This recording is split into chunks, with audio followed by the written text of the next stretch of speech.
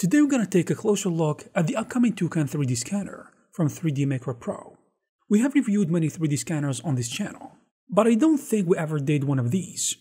What really grabbed my attention about this device is actually the design, because I'm a fan of this kind of engineering stuff, and this device with a knob on the side really made me want to put my hands on it.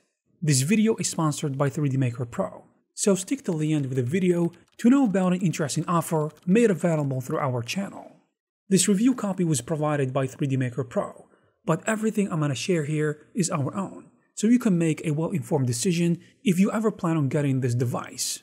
What intrigued me more about the Toucan is that it looks more like a bulky phone than a scanner, and in many ways it kinda is.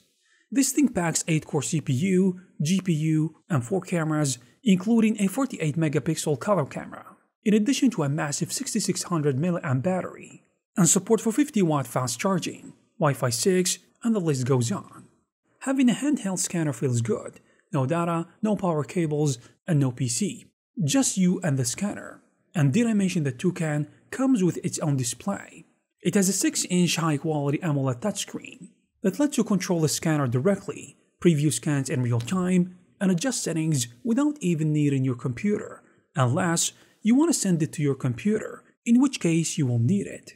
But I'm getting ahead of myself here. Let's take a step back and check what we got in the package. Here's what I got: a tripod, a handle, a turntable, a couple of adapters for the charger, and then there's the box. What's in the box? Inside the box, you got a charger, the charger cable, and of course the scanner itself, along with a bunch of scan markers.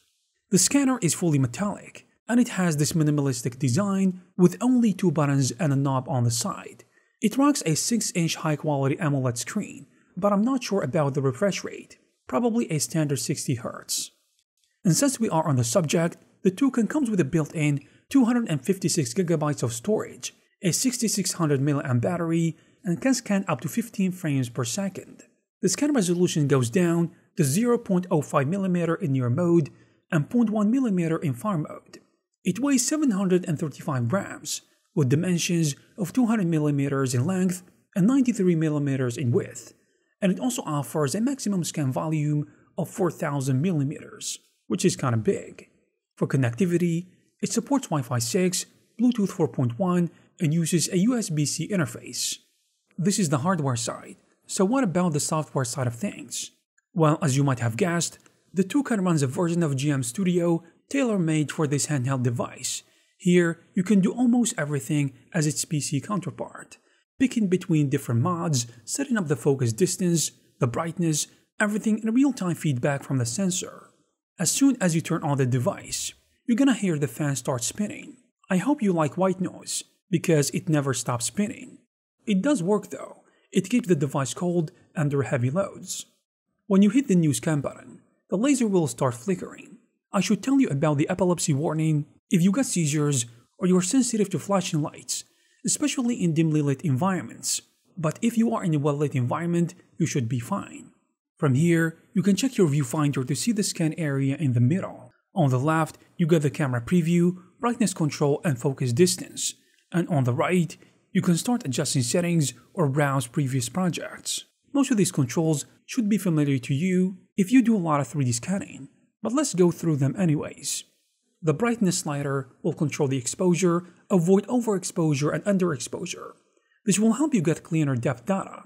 You can also use the rotating knob on the side to adjust the brightness. To be honest, I'm kinda disappointed that you can only get to control the brightness with this bad boy. The focal length right under that is to adjust the focus distance, so to prevent any debris or unwanted objects in the vicinity from being scanned. You can adjust the near and far values to crop the background and foreground. On the right is where the main stuff is. The settings you should at least make sure are set correctly. First is capture mode.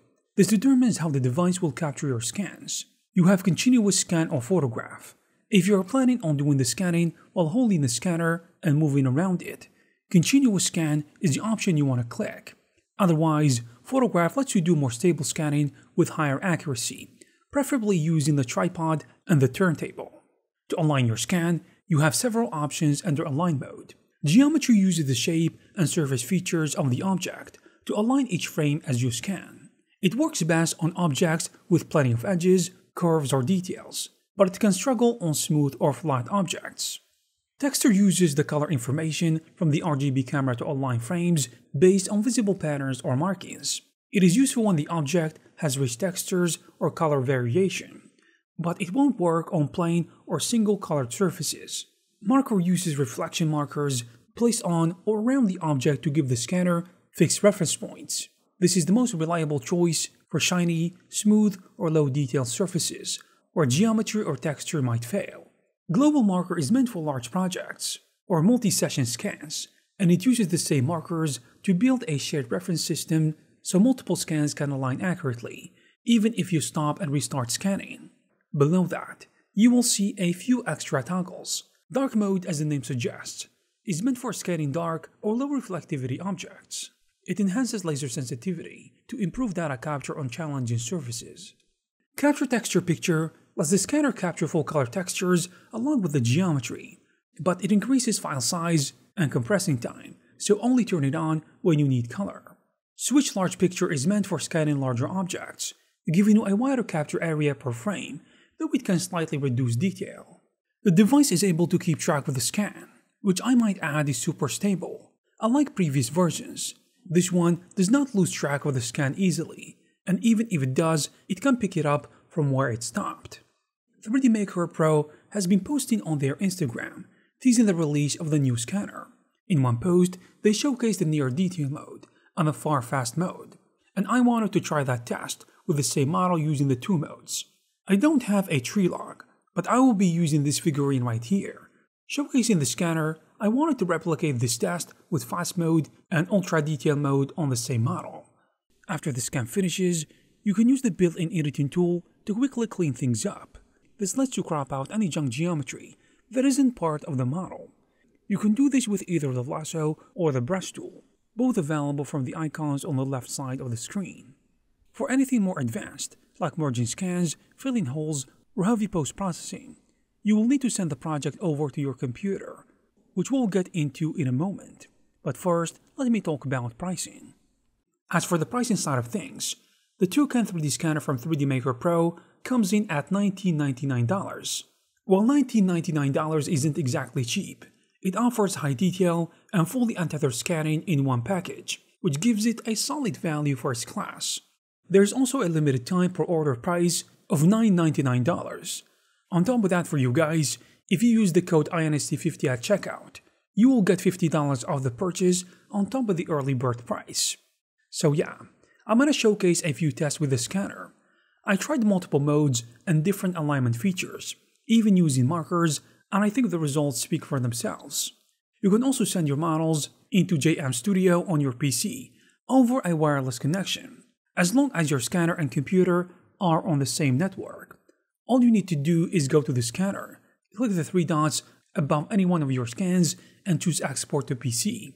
Then on your PC inside JMStudio, pick Import from Mobile, copy the IP address shown on your PC, and type it into the scanner to start the transfer. Now, if you prefer using the Type-C connector, you can definitely do that as well. From there, you can do tons of post-processing in JMStudio.